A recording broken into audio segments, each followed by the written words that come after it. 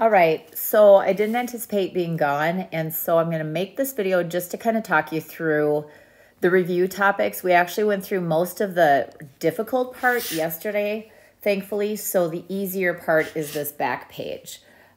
So what we talked about yesterday was 5.1, which is the exponent rules, 5.2 day 1, which was like, is it a polynomial? What's the standard form? What's the degree? What's the leading coefficient? What's the constant? What type is it? All that stuff. Any of those terms that you don't remember, put them onto your red card. That red card's going to be as good a resource to you as you make it. We also talked about 5.2 day 2, which was the red chart's end behavior, knowing if the right end's going up or down based on the leading coefficient, and deciding if the left end is doing the same thing or the opposite thing based on the degree. We talked about finding the max and mins, which are XY points. And then we talked about the intervals of increasing and decreasing based on just the X values of those max and mins. So if those are the confusing topics, revisit the notes from yesterday. The ones I put up on the board are in the filled in notes. And then also watch the video. There's 2 in the video folder of the Chapter 5 resources. They are day 1 and day 2, which covers the front and the back. So we're still going to have our test Wednesday because you have so many resources to use in my absence that we're just going to stick with the plan. Okay, so the easier part is today, and that's 5.3. That's where you learn to add, subtract, and multiply polynomials. Keep in mind that when you are adding or subtracting, you do not change the powers. You are simply going to be combining like terms. So some of you just didn't pay attention on the quiz to what it said to do. If you have 2x, let's say squared plus 3x, and you are adding it to 5x squared minus 4x plus 1, let's say, you have to look and say, okay, this is adding. I'm not going to FOIL. I'm not going to distribute. I'm not going to do the chart. I am going to combine like terms. I'm going to find the highest power of my x, and in this case, that's the squareds, and I'm going to add them. I don't even have to change the sign or anything because it's addition. So 2 plus 5, just like forever, is 7x squareds. Here's a 3x minus 4x. And so those are both plain x's. 3 minus 1 is negative 1x. You don't have to write the 1. And then the only number I have is the 1. So I would have that at the end. Now, let's say you had that exact same problem, but it was subtraction instead. My pen just decided to die. As always, if it's subtraction in between, you still are not going to change the powers. You still are going to be just doing like terms. No idea why this will not change. It doesn't really matter that it won't change color, except now I'm mad because my pen won't work. So if I had 2x squared plus 3x, we're just going purple, minus 5x squared minus 4x plus 1. So same problem as this guy, except that it is positive instead of negative. My highlighter doesn't work either. I'm kind of sad. So what you have to do is pretend there's a negative 1 out here and distribute that to all these other terms. Then I'll have still this 2x squared plus 3x, and then this will distribute, and these will become positive, and this will become negative. Now you just go back and do the same thing. 2x squared minus 5x squared is negative 3x squared. 3x plus 4x is 7x. And then a minus 1 is just a minus 1. So even though the problems are really similar, the answers are really different because in one you are adding and in one you are subtracting. So that is addition and subtraction. So mostly you just have to pay attention to whether there's an adding or subtracting in between or not. Because when there's nothing in between, that's when you actually have to stop and do the multiplication.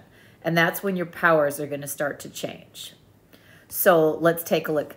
And so we might as well just use the same one. Say you had this times this. And now I know they're multiplied because they are just right next to each other. There's nothing in between. So with this, I would probably use a chart. I'm going to go down here below this line. So I would have my 5x squared, my minus 4x, and my plus 1. I'd create a chart for those.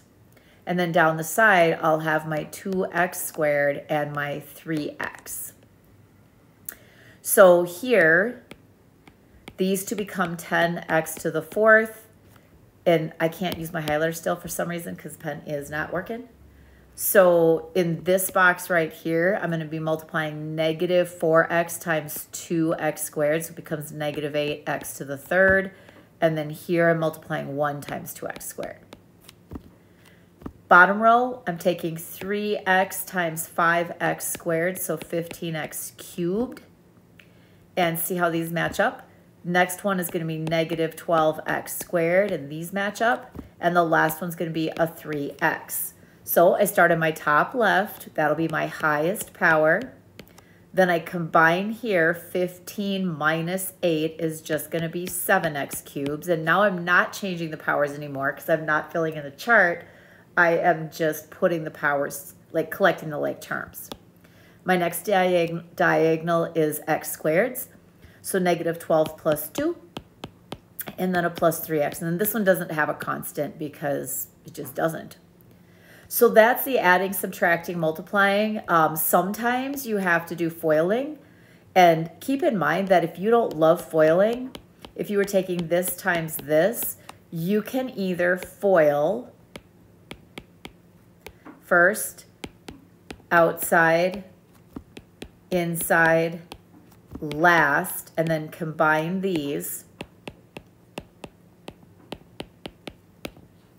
Or if that does not make sense to you, but the chart does, you can create a chart. 3x plus 1 up above and x minus 7 down the side. This is going to give me the same answers. But if that process makes more sense to you, then you're good to go. 3x squared minus 20x minus 7. So they're the same because they're just different ways of multiplying. So that was 5-3. And then we did, what else did we do? Let me look. Factoring to solve, which I'm not going to go through all the factoring methods, but in 5-4, I would remind you that you always check for a GCF. The gotta check first, as I like to call it. So check that. If you are lost and confused, that's usually why. And then if it's 2 terms, the only time that it's going to reduce or, factor is if it's something squared minus something else squared. And then if that's the case, then it breaks down into the square root of this, which is A, square root of this, which is B. So it's their sum and their difference. That's not new. If there's 3 terms, then you're going to unfoil using the yellow card, where you have like x squared minus 3x minus 10, and you look for the factor pairs of 10 that subtract to be 3, so it would be these guys and so on. So in that case, I would end up with x minus 5 and an x plus 2 in order to get that. And then keep in mind that if it asks you to factor, that's your answer. If it asks you for the zeros or the solutions, then that's when you look at what makes x minus 5 equal 0, and the answer, solution, or 0 is 5. What makes x plus 2 equal 0? Well, that will happen if x is negative 2. So pay attention to whether it's asking about solutions or factors. And lastly, if you have 4 terms, you have to utilize grouping. And grouping is where you split it down the middle. So again, watch the video going over the back of the worksheet from the review. It'll explain how to do all of them, but it'll always focus on how many terms are there, because that's how you decide which method to use. But you want to pull out a GCF first if that exists. And then that factoring is key for 5-5. We learned 2 types. Type 1 was where you factored the GCF out in front of the rest. And then you would have something down here that would potentially cancel. So if you don't really remember doing that, you can look at your 5-4 worksheet, or you can look at number 22 on the review and watch the video on how to do that. The other kind that we did, the other type, was where you would have the top and you would foil that out. Excuse me, you would factor that out. But the bottom was like also had a plus or minus in it. And then once you were done, one of these would cancel. And if you're not clear on what I'm talking about, then look at number 23 on the review and watch that part of the video. I just don't want to take up your time to do this and then also go back through the video. So I'm just looking. And then keep in mind that you don't have to do number 31. So number 31, you can skip. So you don't have to do that because I'm not going to have you do a word problem on the test. So I don't need you to practice it right now. So those are the skills that are in 5.3 through 5.5. It seems like a lot, but if you go back through the worksheet, it's just, this is actually a part most people did really well on with the quiz, was the adding, subtracting, and multiplying. So this all took you up through the quiz. And the only things we've done since then are these last two things. So between this, I'll put this into the filled in notes as well. But between this video and then the videos for the front and the video for the back of the review, I think you can probably get the help you need. Also talk to your friends in class because they're smart and they can help you. And then on Wednesday, we'll knock this test out and just call it good for 2022. Can't wait to see you. Bye, guys.